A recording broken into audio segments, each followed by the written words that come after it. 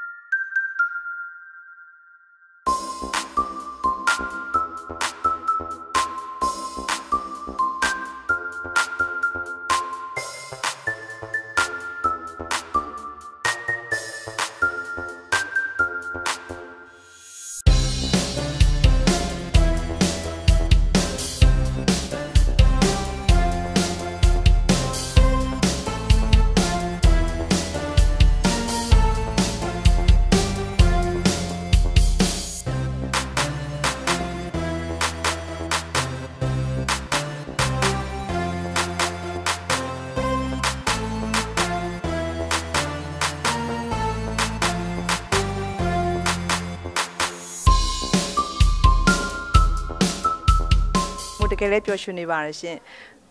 ဆယ်တမကိုကြည်နူးပြီးတော့အရန်ပီတီတွေဖြစ်နေပါတယ်မို့ကလေးလေးပေါ့နော်မိုးနဲ့ရွယ် level လည်းပါပါတယ်မမို့တို့အချိန်ခါပေါ့နော်ဒါပေမဲ့အခုကမမို့အကြီးမအရွယ်ရဲ့အချိန်ကလေးတွေဖြစ်နေ20ဝန်းကျင်ကပုံများနေတော့ပုံများတဲ့အခါကျတော့မတို့ရွယ်လေးတွေကဒီရွယ်ကလေးလေးတွေချစ်ရမှာလေဆိုမို့လာချစ်တယ်ဆိုမို့အဖြစ်တစ်ခုကတော့ဘာထွက်လဲဆိုရင်ဒါအမိုးရဲ့အမှုပညာခွန်အားတစ်ခုပေါ့နော်အမှုပညာအင်အားကောင်းလို့မို့ခွန်အားပိုရှိသွားတာပေါ့နော်ဆိုတော့ဒီကလေးတွေကမို့လှပနေတဲ့ရုပ်ကိုချစ်တာမဟုတ်ပါဘူးမို့မှာလှပမှုမရှိတော့ပါဘူးလှပမှုပါသွားပါပြီအဲ့တော့ဒီရွယ်မှာသူတို့အသက်ရွယ်လေးနဲ့မို့ချစ်တယ်ဆိုတာမို့အမှုပညာကိုချစ်တာအဓိကဖြစ်ပါလိမ့်မယ်အဖြေကတော့အဲ့အဖြေပါပဲမို့အမှုပညာစွမ်းအားခွန်အားကြောင့်သူတို့နှလုံးသားထဲမှာမို့အမှုပညာရှိနေတဲ့အတွက်မို့အမှုပညာရှင်သန်မှုကသူတို့အချစ်တွေကမို့စီရောက်လာတာပါ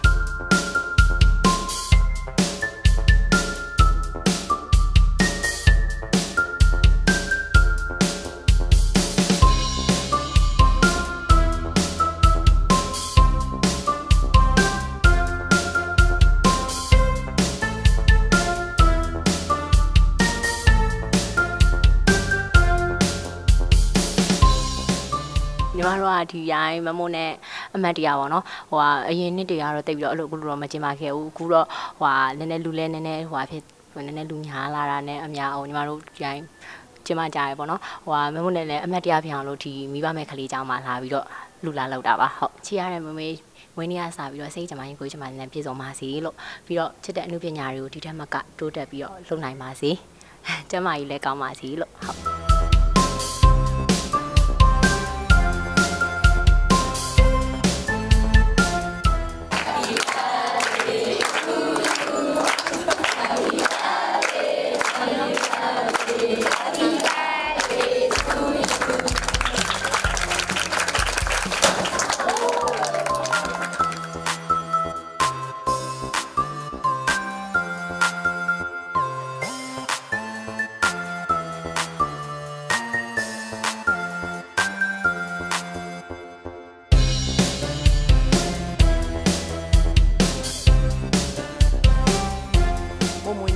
တ်မိခင်စီတော့သွားကြော်တယ်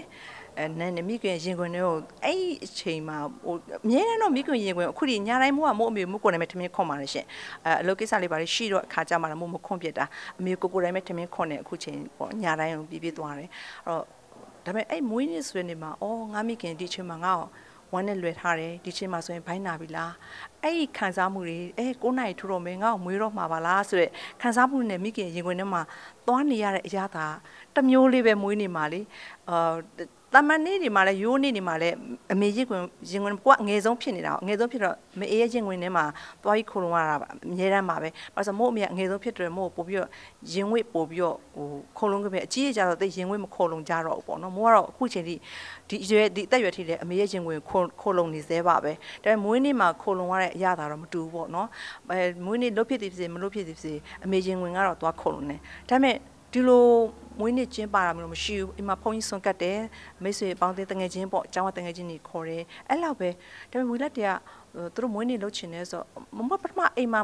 ဒီမိနစ်15ရာအင်္ဂလိပ်လိုမွေးနေ့ပေါ့နော်မမလိုကြတော့နေုံလာစား12ရက်ကအင်္ဂလိပ်လိုမနေ့ဖန်သွားကြတယ်ဆိုတော့အိမ်မှာဒီနေ့ကျင်းပါဖို့လုပ်ပြီးဒါပေမဲ့အဲ့တော့မှဝီလက်တွေဖွင့်ပြောတယ်မဟုတ်ဘူးတဲ့သူတို့လည်းစီစဉ်ပြီးမဟုတ်ဘူးသမီးတို့စီစဉ်ပြီးပြီဆိုလို့ရှိရင်မမွေးကအဲ့ယူလဲလာလို့မရဘူးသမီးတို့လည်းမမွေးစီကိုလာလို့မရဘူးအဲ့တော့ဘယ်လိုလုပ်ရမလဲမသိဘူးဆိုတော့ဖြစ်ချင်တော့မြန်မာလူမွေးနေ့26ရက်နေ့ဖြစ်နေတဲ့ခါကျတော့မွေးက26ရက်နေ့ဘာလို့ဆိုဒီမှာလဲသူတို့ကစီစဉ်ပြီးသားတချို့တော့ဖြစ်နေပြီလို့ပြောတယ်ဘာတွေလုပ်တယ်ဆိုတော့မို့လည်းမပြောတဲ့ခါကျတော့မို့ကမို့ပဲအဲ့တော့26ရက်နေ့ကိုပေါ့မြန်မာလူနေ့ကိုရွှေ့လိုက်ပြီးတော့မှမမို့ရဲ့ပြည့်သက်ပေါ့နော်မို့ရဲ့ဝီလက်တွေကိုပို့ဦးစားပေးပြီးတော့ဒီနေ့ကိုတော့ဝီလက်တွေအတွက်တီးသက်ပေါ့မွေးနေ့25ကိုပေးလိုက်တာပါ26နှစ်ကျမှပဲအိမ်မှာတန်ဃာတွေပြင်ပြီးတော့မိခင်ကြီးရောပေါ့နော်မောင်နှမတွေအကုန်တငယ်ချင်းတွေကဝီလက်တွေလည်းပြန်ဖိတ်ပြီးတော့အိမ်မှာ